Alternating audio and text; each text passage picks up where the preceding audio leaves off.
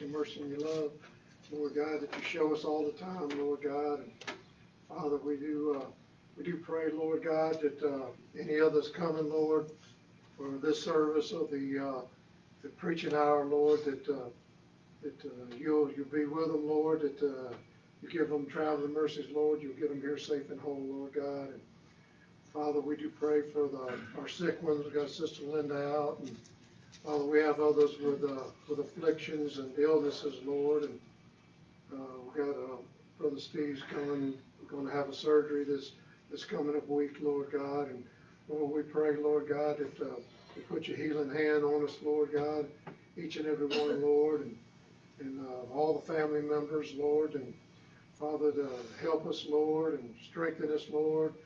Help us, heal us, Lord, and keep us in the right mind, right attitude, Lord.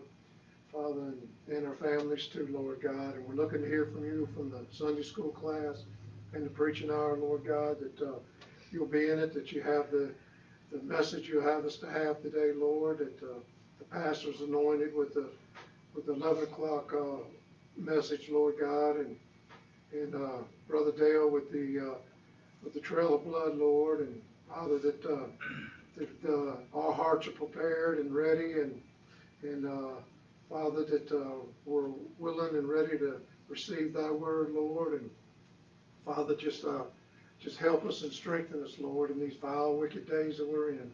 And we'll thank you and praise you, Lord. In Jesus Christ's name we do pray. Amen. Amen.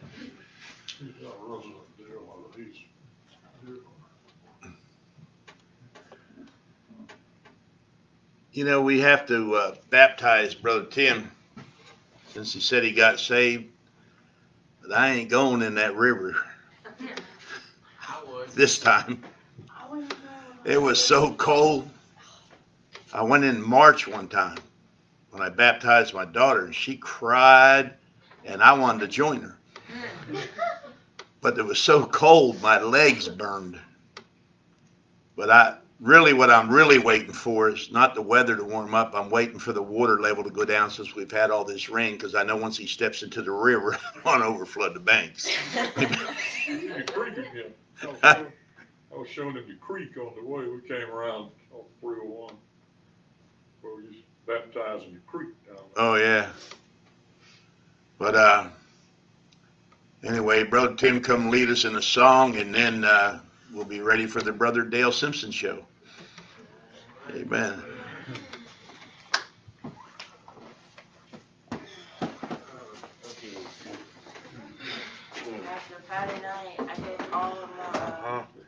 Well, good morning, Concord Baptist Church. Yeah. Please stand and turn to page 483. Oh, how I love Jesus. You passed out all the tracts? Yeah? You gave me more of Should I cap one for himself? Good job. Got a couple of this too.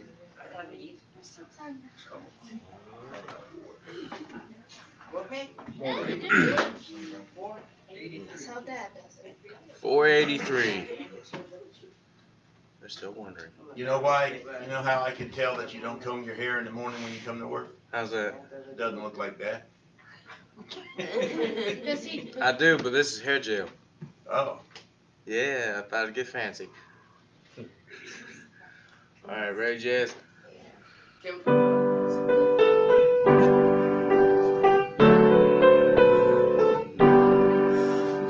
is a name I love to hear. I love to sing His word. It sounds like music in my ear. The sweetest name on earth. Oh, how I love Jesus. Oh, how I love Jesus.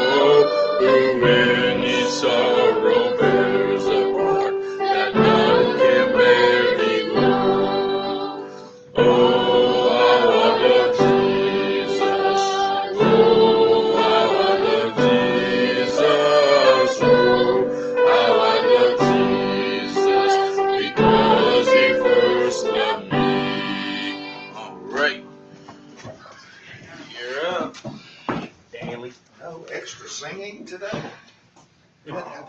Not this morning. Not this morning, huh? Nah, I think Grace broke her guitar and the girls don't have nothing. Uh-oh. No guitar. Dale can sing. Good morning and welcome to Concord Independent Baptist Church.com for those of you on the web. And on Facebook, it's Frank Townsend, Townsend. And I'd like to welcome everybody here that made it so far this morning. I understand we have some more coming, and that's a good thing. And glad everybody can make it safely. And our guest, good morning. And we'll continue on this morning in the Trail of Blood, the J.M. Carroll novel that kind of gives a testament to we Baptists down through the ages and the persecution of our forebears there through all sorts of Catholicism and Judaism and everything else, heathenism, and just want to, we're getting close to the end here, so we want to, we're going to still deviate a little bit from a couple of the names that we get in here. We're on page 46, and first we're going to open up with a quick word of prayer here. Most gracious Heavenly Father, thank you again for a beautiful Sunday morning here, Lord, in the Midlands of South Carolina. It is absolutely a beautiful day. And Lord, we give thanks this morning for everything that we have on loan from you and everything that we take for granted. And Lord, we give thanks for everybody that could make it here this morning, and those on the way, we ask that you get them here safely. Lord, we also at this time ask that you look down on my prayer list and everybody's prayer list here and show some mercy and compassion if it be your will. And Lord, I also ask that you give me the verbal clarity to convey a message this morning which will be both understanding and insightful. Lord, most importantly, we give thanks this morning for sending your precious Son to be my Lord and Savior and all of our Lord and Savior. In Jesus' name I pray. Amen. Amen. Okay, we're going to start here. We're on the Trail of Blood in America. These refugee Congregationalists and Presbyterians established different colonies and immediately within their respective territories established by law their own particular religious views. In other words, Congregationalism and Presbyterianism were made the legal religious views of their colonies. So once again we see that the colonists had basically reverted back to some of the things that they had been subjected to in their prior world back in the back on the continent of Europe. This is this to the absolute conclusion of all their religious views, themselves fleeing the mother country with the bloody marks of persecution still upon them and seeking a home of freedom and liberty for themselves immediately upon it being established in their own colonies in the new land and having the authority. They deny religious liberty to others. Does that sound familiar? And practice upon them the same cruel methods of persecution, especially did they so treat the Baptists, or we Baptists as I would like to say. The southern colonies in Virginia, North and South Carolina were settled mainly by the adherents of the Church of England. The peculiar views of the church were made the established religion in these colonies. Thus, the view of the land of America, where many other Congregationalists, Presbyterians, and Episcopalians have come seeking the privilege of worshiping God according to the dictates of their own consciences, there were soon set up 3 established churches. No religious liberty for any except those who held governmental authority. The children of Rome are following the bloody footsteps of their mother. Their own reformation is yet far from complete. And once again here, it just goes to show how even in the land of freedom, the ability to worship as you wish was negated once they got here. With the immigrants to America came many scattering Baptists, by some still called Anabaptists. There were probably some in every American-bound vessel. They came, however, in comparatively small groups, never in large colonies. They would not have been permitted to come in that way, but they kept coming. Before the colonies are thoroughly established, the Baptists are numerous and almost everywhere. But they soon began to feel the heavy hand of the 3 state churches for the terrific offense of preaching the gospel and refusing to have their children baptized, opposing infant baptism, and other like conscientious acts on their part. They were arrested, imprisoned, fined, whipped, banished, and their property confiscated, etc. All that there in America. From many sources I give but a few illustrations. So the hardships followed them to the New World. And if you were not part of the established church, you were certainly going to be subjected to whatever, I guess you would say, banishment or any kind of persecution that they could come up with. They even still burnt people at the stake at this time. And before the Massachusetts Bay Colony was 20 years old, when the Congregational as the state church, they passed laws against the Baptists and others. The following is a sample of the law. It is ordered and agreed that if any person or persons within the jurisdiction shall either openly condemn or oppose the baptizing of infants, or go about secretly seduce others from their approbation and use thereof, it shall personally depart the congregation and the administration of the ordinance. After due time and means of conviction, every such person or persons shall be sentenced to banishment. This law was enacted especially against the Baptists. So you can see we once again here landed in the New World and everything's the same. By the authorities in this colony, Roger Williams and others were banished. Banishment in America in those days was something desperately serious. It was meant to go and live among the Native Americans, which we call Indians. In this case, Williams was received kindly for quite a while, lived among the Indians. He also learned their language and was very well thought of by most of the natives here. And in days proved a great blessing to the colony which had banished him.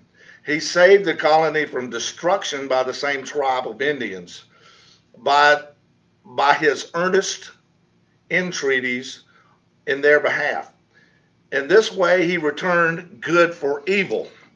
And the name of these Native Americans was the Narragansett. You say so. Yeah, it was the Narragansett.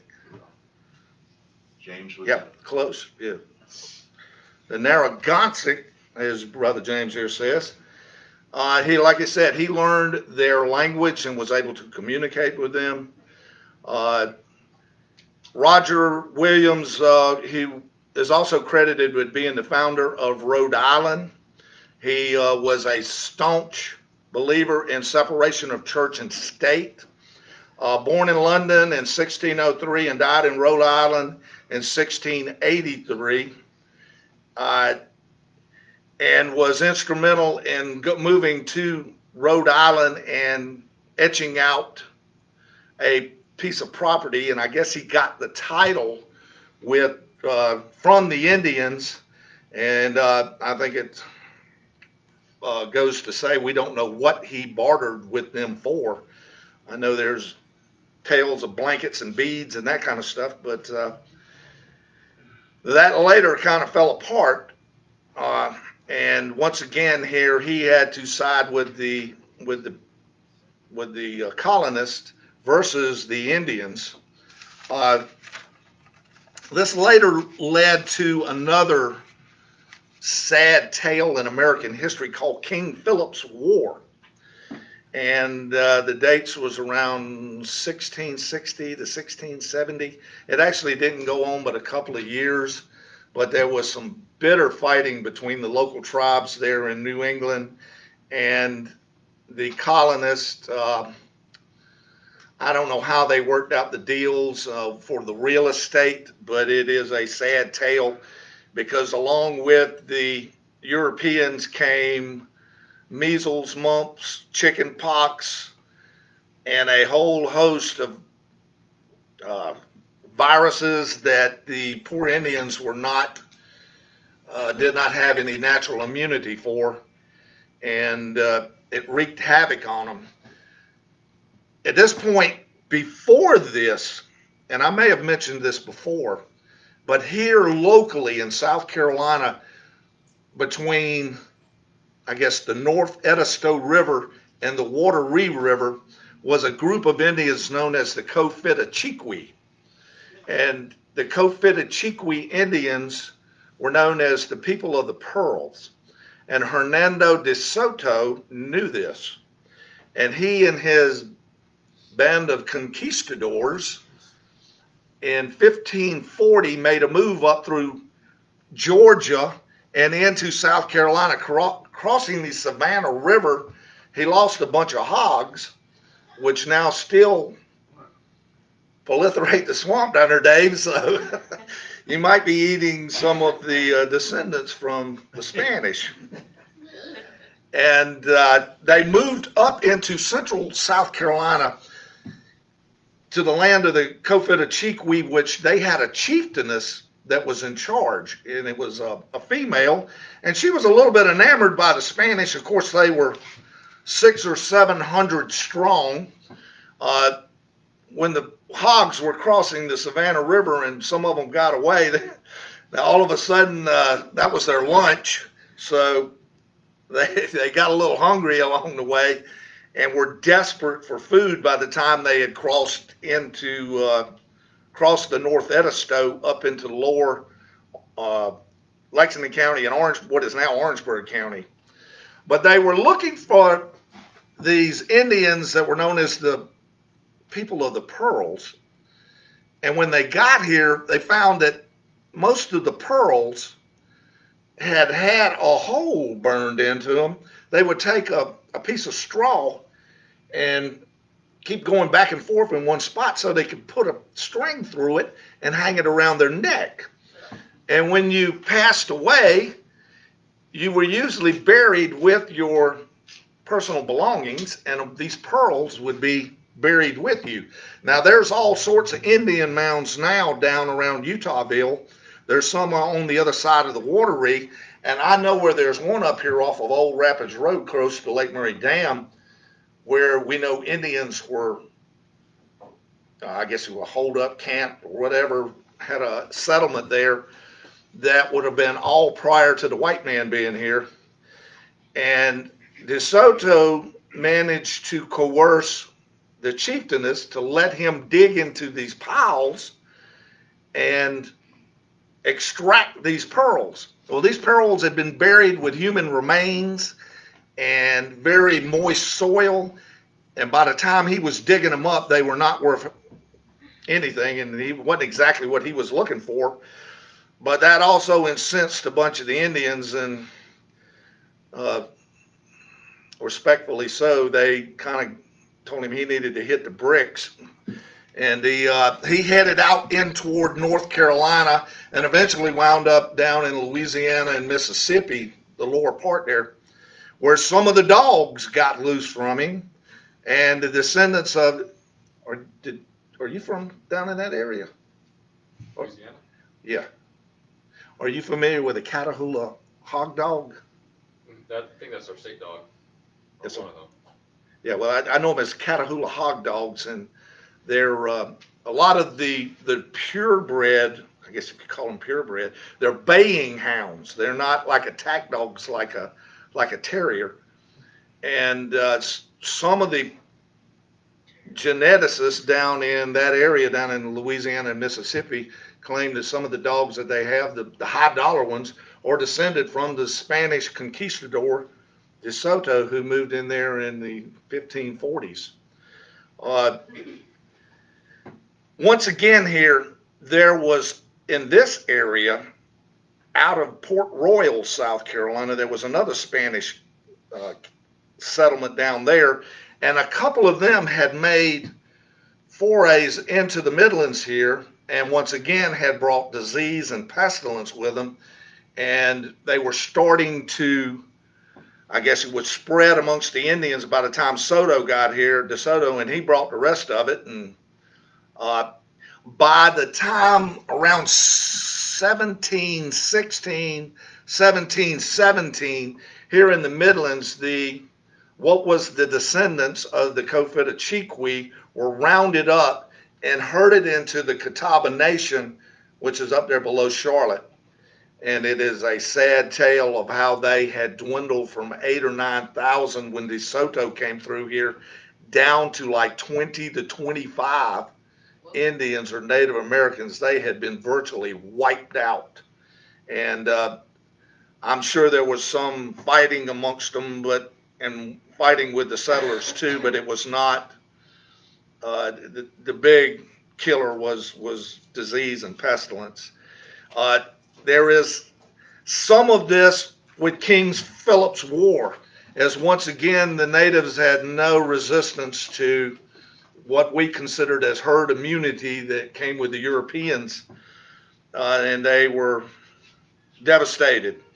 Williams, once again, befriended the Indians and actually lived with them for a while, went back to England with John Clark, which is in the next paragraph here, and they both tried to coerce the king to give them a title to some real estate that they could practice their Baptist religion in, or what would become Baptist.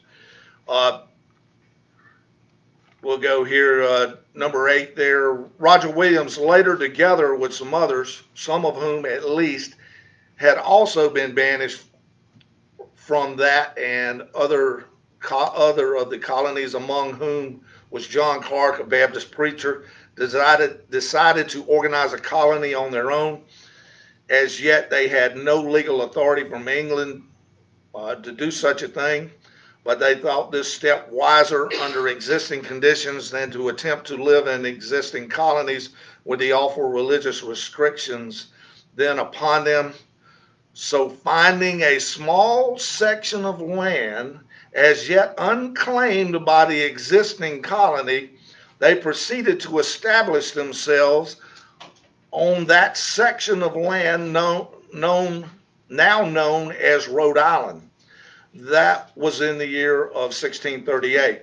10 years later than the Massachusetts Bay Colony, but when it was about 25 years later, 1663, before they were able to secure a legal charter. And like I say, Williams and Clark both went back to England, and Williams came back about a year later and left Clark there to, I guess you would say, petition the king, who was Charles II, to try to get a charter for what is now known as Rhode Island. There's a little bit of problem with this is somebody owned that property, and it was the Native Americans. I don't like to go down this road too much, but it should be known that it wasn't just a blank parcel of land that was just sitting out there. There was somebody that liked to hunt and fish on it, and for a while there, they worked out their differences, but later it all came to fisticuffs when King Philip's War started. In the year 1651, Roger Williams and John Clark were sent by the colony to England to secure a possible legal permission to establish their colony. When they reached England, Oliver Cromwell was in charge of the government, but for some reason he failed to grant their request. Roger Williams returned home to America. John Clark remained in England to continue to press his plea. Year after year went by. Clark continued to remain. Finally, Cromwell lost his position, and Charles II sat upon the throne of England. While Charles is regarded in history as one of the bitterest persecutors of Christians, he finally, in 1663, granted that charter. Clark, after 12 long years of waiting, returned home with that charter. So in 1663, the Rhode Island colony became a real legal institution, and the Baptists could write their own constitution. Yeah, that is the way we did it back then, and we are what we are, and that we are here today, so we move forward. That Constitution was written.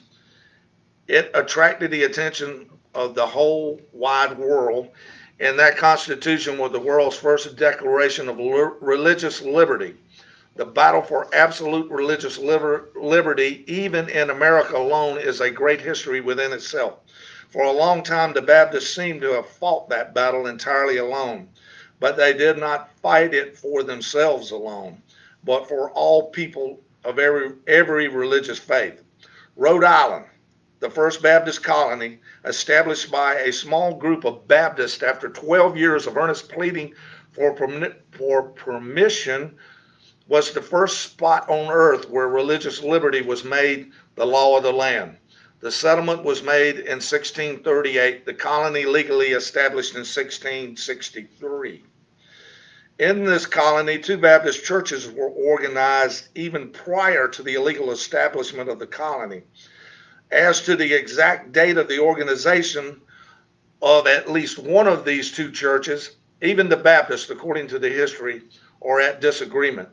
I can imagine Baptists disagreeing with one another. Gee, what do you think we are? Heathens? All seem to be agreed as to the date of the organization of one at Providence by Roger Williams in 1639. As to the date of the one organized at Newport by John Clark, all of the later testimony seems to give the date as 1638. All the earlier seems to give it later, some years later. The one organized by Roger Williams at Providence seems to have lived but a few months. The other by John Clark at Newport is still living. My own opinion as to the date of the organization of Newport Church, based on all available data, is that 1638 is the correct date. Personally, I'm not sure the date is correct. I am sure the date is correct. Excuse me. And once again, here in America, I guess if we think about it, that Rhode Island would be part of our heritage, whether we descended exactly from them or not. As to the persecutions in some of the American colonies, we give a few samples. It is recorded that on one occasion, one of John Clark's members was sick. The family lived just across the Massachusetts Bay Colony line and just inside the colony. John Clark himself and a visiting preacher by the name of Crandall and a layman by the name of Obadiah Holmes, all 3 went to visit the sick family. While they were holding some kind of prayer service with the sick family, some officer or officers of the colony came upon them and arrested them and later carried them before the court for trial.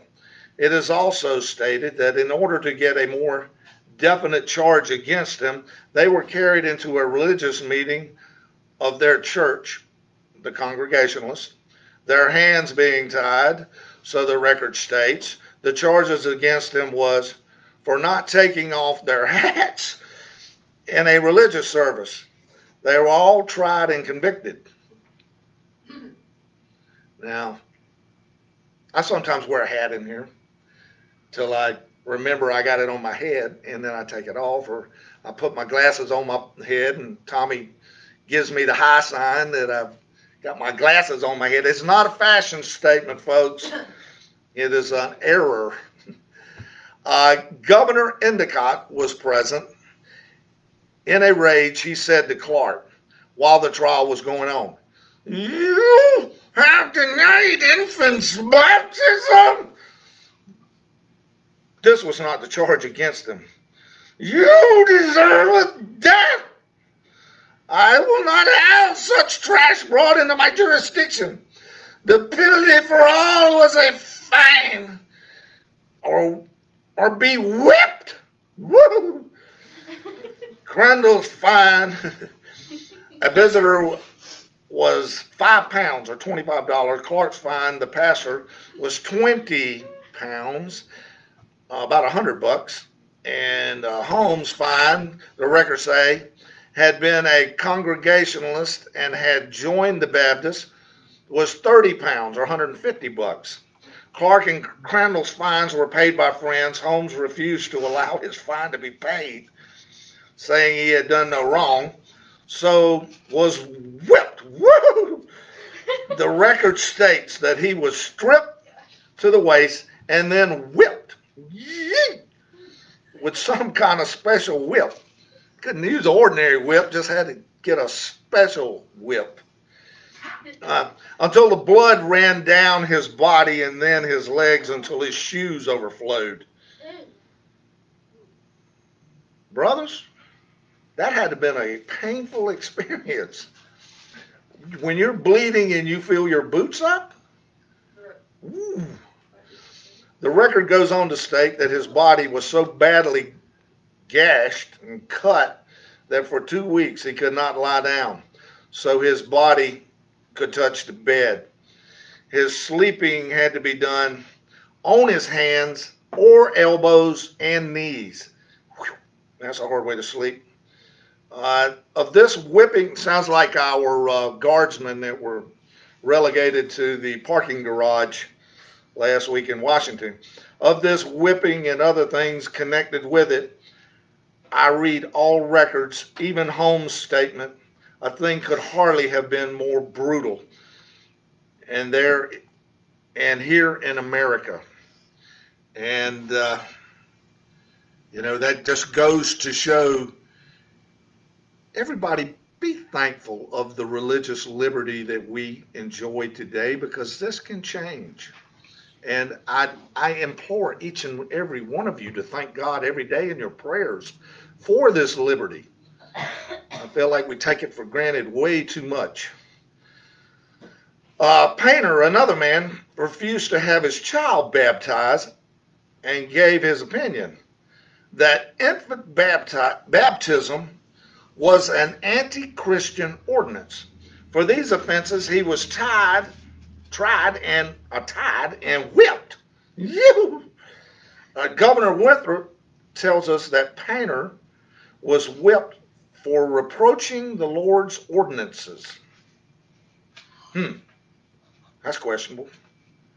We'll not go into all of that. In the colony where Presbyterianism was established, the established religion, dissenters, Baptists and others, seemed to fare no better than in the Massachusetts Bay Colony, where Congregationalism was the established religion. In this colony was a settlement of Baptists. In the whole settlement, there were only 5 other families. The Baptists recognized the laws they were under and were, according to the records, obedient to them, this incident occurred.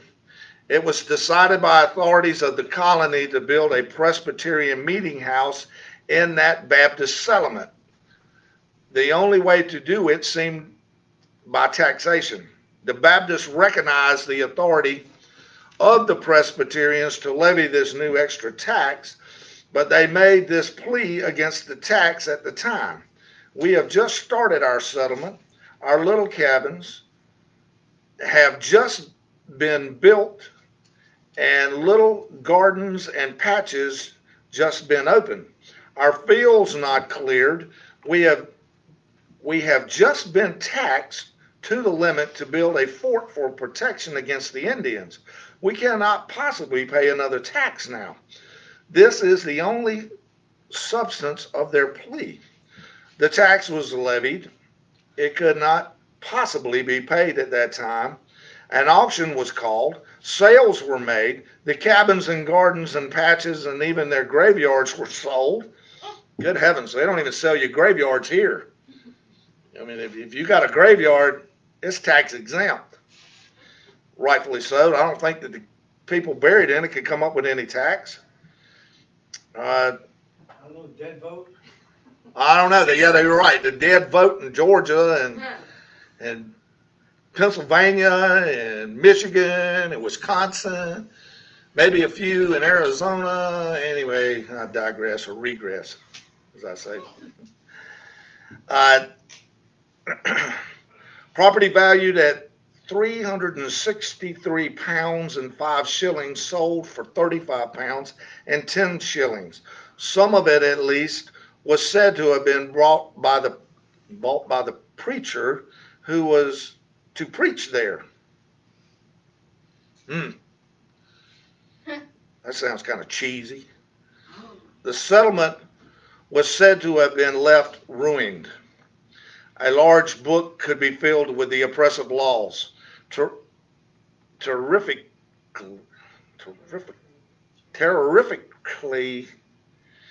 burdensome acts of taxation, hard dealings of many sorts, directed mainly against Baptists. But these lectures cannot enter into these details.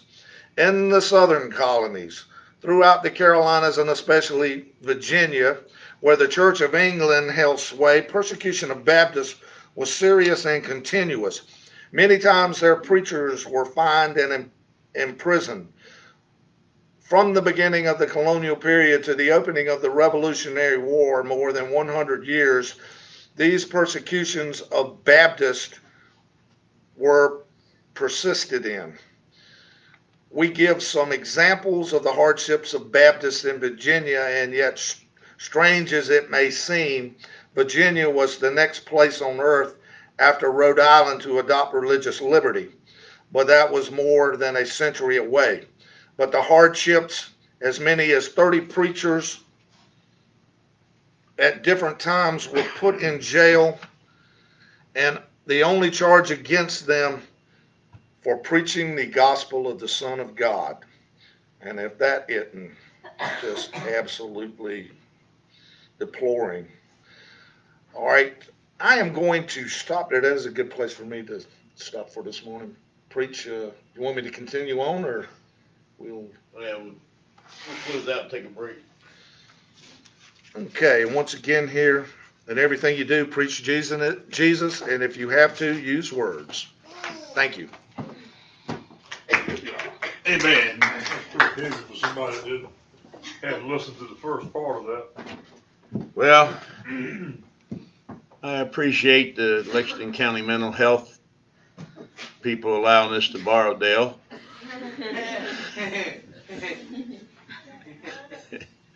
Dismiss us there, Brother Steve. We'll take a break. I'm out on parole. Well, God,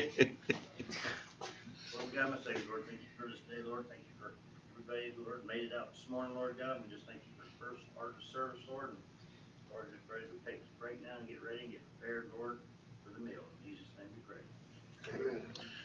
Amen. Amen.